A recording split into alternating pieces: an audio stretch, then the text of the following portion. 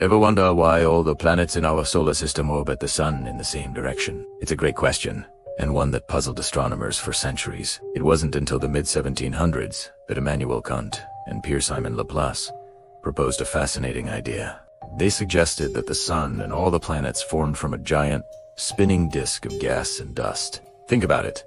If everything forms from the same rotating cloud, then each new object, whether it's a gas giant or a rocky planet like Earth, will naturally inherit that same spinning motion. That is why all the planets orbit the sun in the same direction and on roughly the same flat plane. Now, here's the really cool part. We can actually see this happening right now around other stars. Telescopes like ALMA are capturing incredible images of these protoplanetary disks, the birthplaces of new solar systems. So, that theory from the 1700s, we're watching it happen in real time across the galaxy. It's amazing evidence that this is how our own cosmic neighborhood came to be. Thanks for watching, and don't forget to subscribe for more space facts.